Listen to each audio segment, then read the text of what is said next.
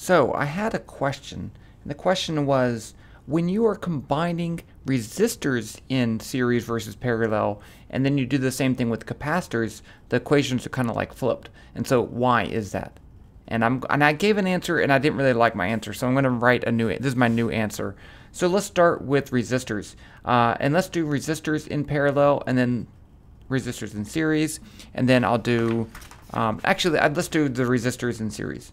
So let's start with Ohm's law. Ohm's law says that delta V equals IR. So the voltage across some resistor is equal to the product of the current going through that resistor and the value of the resistor.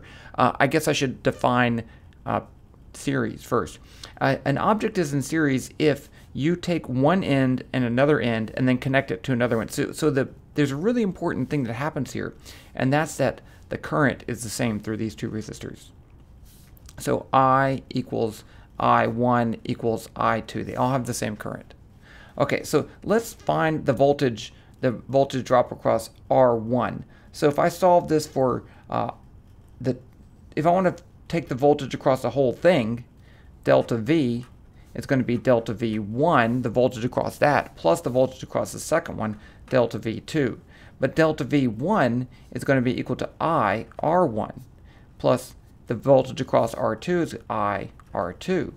And so I can factor out the I, and I get I R1 plus R2. And then I can say that's my total voltage. Well, that looks just like this if this is a single resistor of value R equivalent equals R1 plus R2. So in series, you add up the resistors, and this is for 2. But if I had 3 or 4 or 55,128, then it would still be the same. You just add them all up. Okay, I'm not going to do capacitors on this page. What about in parallel? So what makes things parallel is that they have the two ends are connected. And that means that delta V1 equals delta V2. So in things that are in series, they have the same current. Things that are in parallel have the same change in potential. So the change in potential across those two is the same. So I can write, and in fact, this whole thing has the same potential. Delta V, let's treat that as one resistor. Delta V equals delta V1 equals delta V2. And using Ohm's law, I can say delta V equals I needed one more thing. So then if I have a current coming in here, it's going to split, right? The junction rule says that some current goes through here, I1, and some current goes through here, I2. But I equals I1 plus I2. The total current has to add up to the current in each branch has to add up to the total current. Okay, so if I look at the voltage across this resistor right here, I can say delta V equals I1 R1, right? Because that's the delta V across that resistor is the voltage across the whole thing because everything's in parallel. And that's also equal to I2 R2. So I can write I1 as delta V over R1, I2 as delta V over R2. So if I put these two in up here, I get I equals delta V over R1 plus delta V over R2 equals delta V over 1 over R1 plus 1 over R2. Now, if I think of this as a single resistor, up here, I equals delta V over R. So the equivalent resistance would be 1 over the equivalent resistance. 1 over R equivalent would be 1 over R1 plus 1 over R2. And that's for parallel. Okay, let's do capacitors.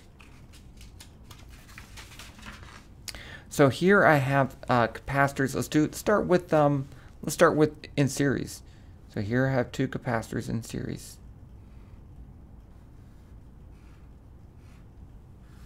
And so a capacitor at the most basic level is 2 parallel plates. And so what happens if I have a positive current going this way, then the positive charge builds up right here, and then that pushes negative charge, pushes the positive charge off the other plate, so you get negative charge. So when I say this is plus Q and minus Q, and then we define the capacitance as the ratio of the total charge on one side divided by the change in potential across that capacitor. That's how we define capacitance.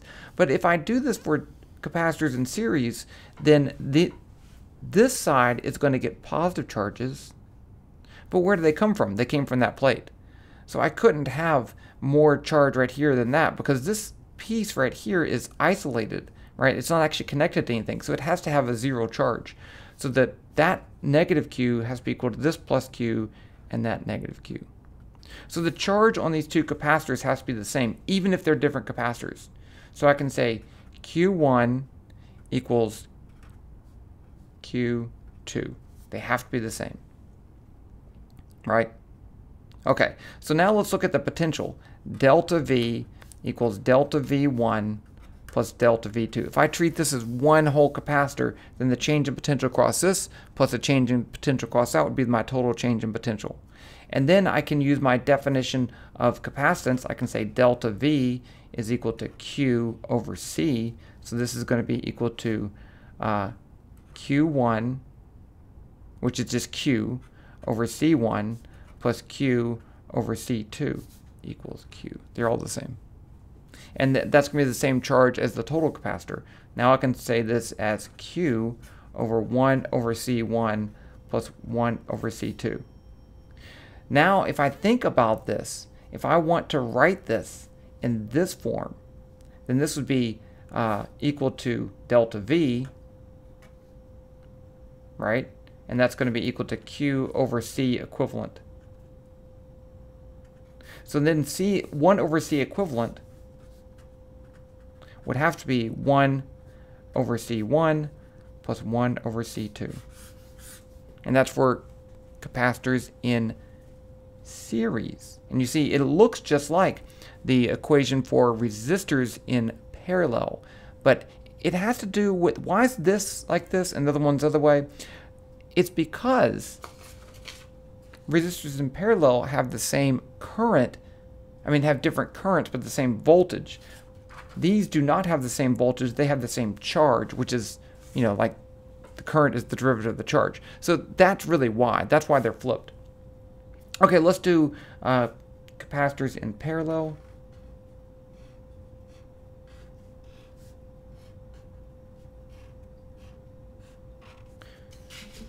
So here's Q1, here's Q2. Now, if I want to treat this as one whole capacitor, then I can say Q equals Q1 plus Q2, right? Because think of this as though they're just a whole plate. Whatever charge is on this side is the Q1 plus Q2, and then the charge on that side is Q1 plus Q2, negative. Okay, so that has to be true. So now I again want to write my capacitor equation, which would be, so then I can write Q1 equals C1 delta V, Q2 equals C2 delta V. They have the same potential because they're in parallel.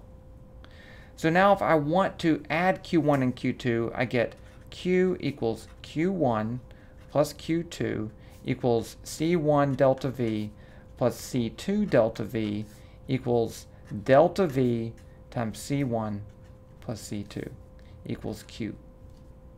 And then if I go and look at one equivalent capacitor, I could again say Q equals C equivalent delta V, such that C equivalent would be C1 plus C2, because that have to equal that.